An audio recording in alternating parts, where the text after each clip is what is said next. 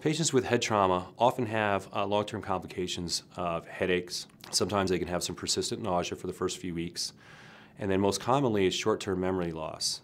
Patients will often remember people's names, dates, things that are common to them. But if you give them like a short set of instructions, say of 5 instructions, they might forget instructions 3 and 4. Generally, we see that about 2/3 of that patient, it takes about 3 months for that to resolve.